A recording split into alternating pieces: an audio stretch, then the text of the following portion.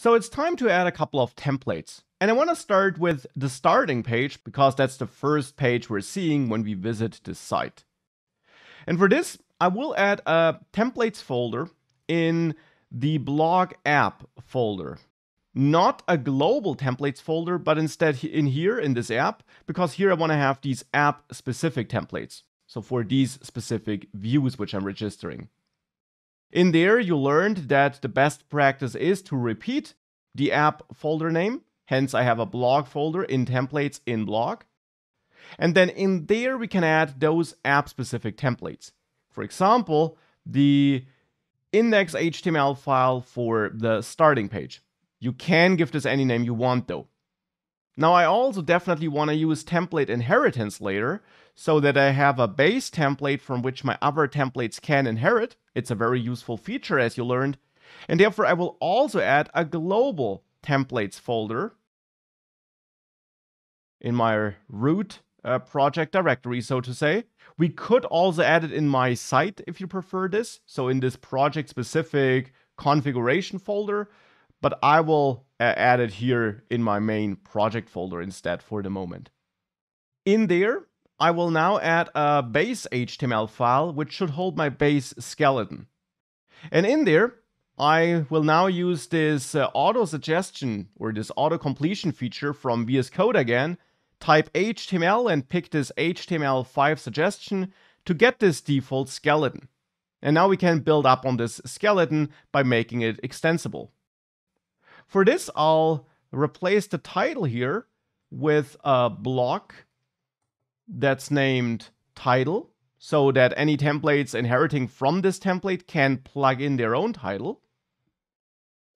So here I'll have end block then. That's something we need, like this. In the body, I definitely also want to have a block. Let's say, content block. You could name it body as well. This name is entirely up to you, but I'll name it like this. And of course, also have my end block tag in here.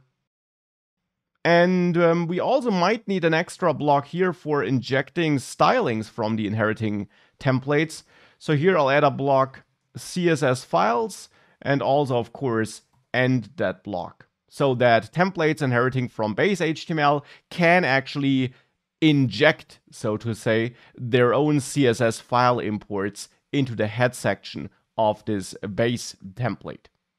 Now, we might need to add more, but for the moment, that's it. For the moment, this is looking fine. And therefore now in index.html, I want to inherit from this base HTML file. So in here, we add the extends tag and inherit from base HTML like this.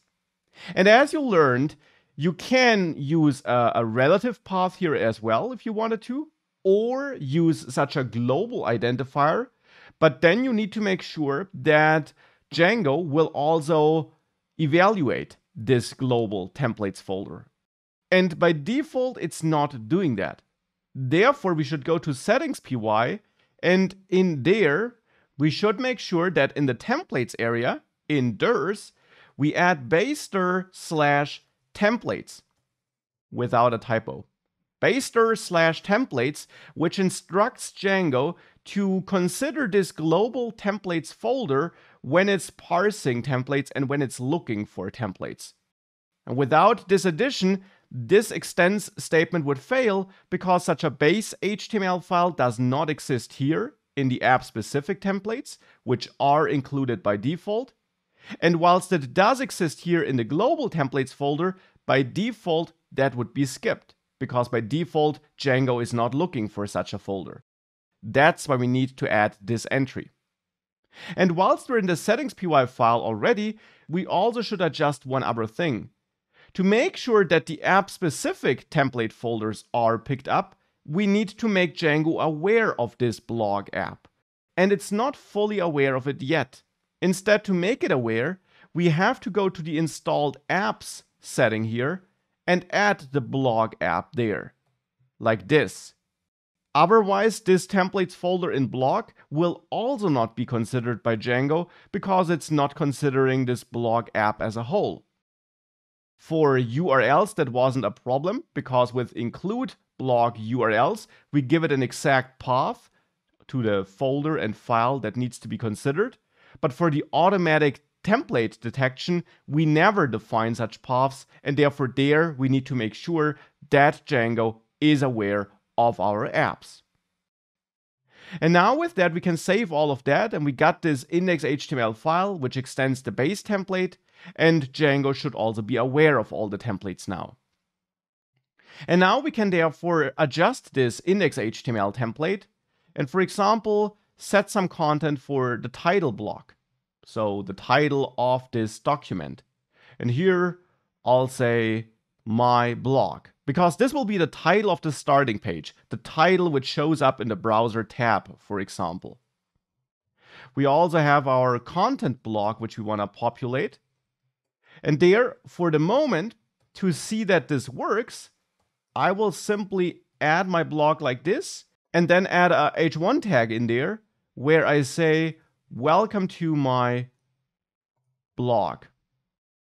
We're going to tweak this later. We're going to add more content. We're going to add styling.